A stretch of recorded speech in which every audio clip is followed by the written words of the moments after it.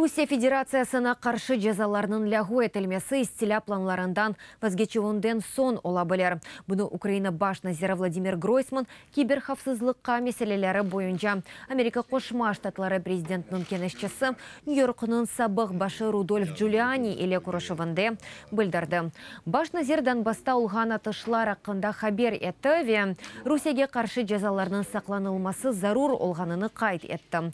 Бұның еле Украина үкіметінің башы күн тәртебінде сақлық сақлау пенсион системаларында ве шақселештіру саасында ислатларының кешірілмесі тұрғаныны қайт етті. Ознев бетінде Джулиани сербестлік ве мұстақылы күрешінде Украинаға Америка Қошма Штатларының юқары елбасшылығы қол тұтқаныны білдірді.